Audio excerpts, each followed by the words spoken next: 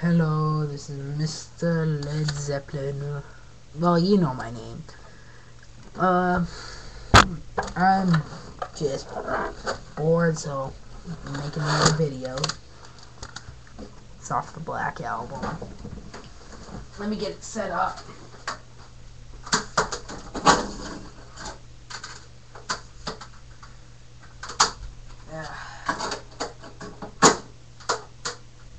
I'm gonna be reading Metallica's biography as we listen to the lucky song is Wherever I May Roam. Now let's open up Metallica's biography.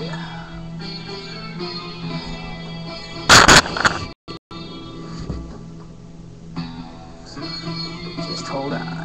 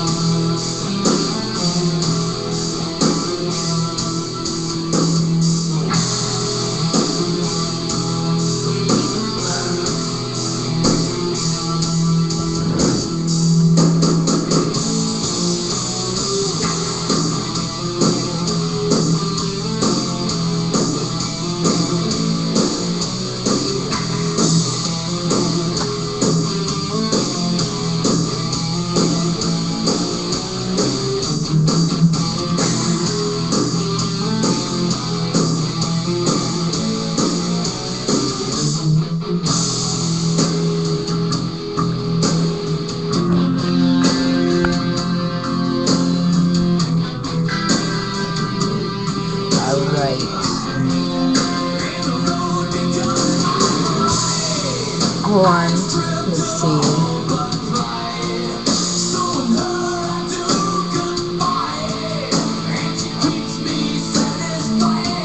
Here we go. Metallica is an American heavy metal band from Los Angeles, California, formed in 1981. Founded when drummer Lars Ulrich posted an advertisement in a local newspaper. Metallica's lineup has primarily consisted of Ulrich, rhythm guitarist and vocalist James Hetfield, and lead guitarist Kirk Hammett, while going through a number of bassists. Currently, the spot is held by Robert Trujillo. Metallica's early releases include fast tempo, instrumentals, and aggressive musicianship that placed them on one of the big four of the thrash metal subgenre, alongside Slayer, Megadeth, and Anthrax during the genre's development into a popular style. The band earned a growing fan base in the underground music community and critical acclaim, with the 1986 release, Master of Puppets, described as one of the most influential and heavy metal thrash metal albums. The band achieved substantial commercial success with their self-titled album, released in 1991, which debuted at number 1 on the Billboard 200. With this release, the band expanded its musical direction, resulting in an album that appealed to a more mainstream audience. In 2000, Metallica was among several artists who filed a lawsuit against Napster for sharing the band's copyright-protected material for free without the band members' consent. A settlement was reached and Napster became a pay-to-use service. Despite reaching number 1 on the Billboard 200, the release of Saint Anger alienated many fans with the exclusion of guitar solos and the steel-sounding snare drum. A film that titled Some Kind of Monster documented the recording process of Saint Anger. Metallica has released 9 studio albums, 2 live albums, 2 EPs, 24 music videos, and 45 singles. The band has won 9 Grammy Awards and has 5 consecutive albums debut at number 1 on the Billboard 200, making Metallica the only band other than the Dave Matthews Band to do so.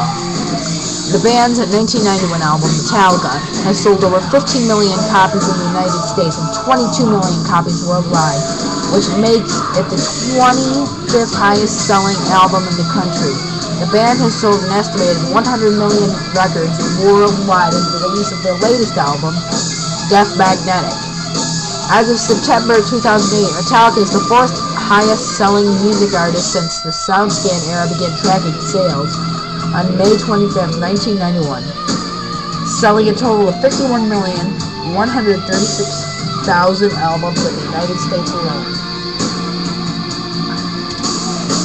That was just basics. Now, welcome to the history. Now, before I read any more, this might go into a part 2. Metallica's got a big biography. Alright. Metallica was formed in Los Angeles, California in early 1981 when drummer Lars Ulrich placed an advertisement in a Los Angeles newspaper, The Recycler, which read, "Drummer for looking other metal musicians, the Tigers of Pang Tang, Diamond Head, and Iron Maiden." Yeah, drummer that, well, whatever. Guitarist James Hetfield and Hugh Tanner of Leather Charm answered the advertisement. Although he had not formed the band, Ulrich asked Metal Blade Records founder Brian Slagle if he could record a song for the label's upcoming compilation Metal Massacre. Slagle accepted, and Ulrich recruited Hetfield to sing and play rhythm guitar. Ulrich talked to his friend Ron Quintana, who was brainstorming names for a fanzine. Quintana has proposed the names Metal Mania and Metallica. Ulrich used Metallica for the name of his band. A second advertisement was replaced in The Recycler for a position as the guitarist. Song's ending.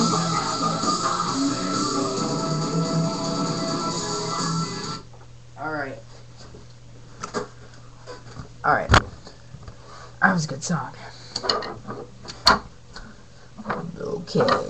Dave Mustaine answered, and after seeing his expensive guitar equipment, Ulrich and Hetfield recruited him. In early 1982, Metallica recorded its first original song, Hit the Lights, for the Metal Massacre compilation.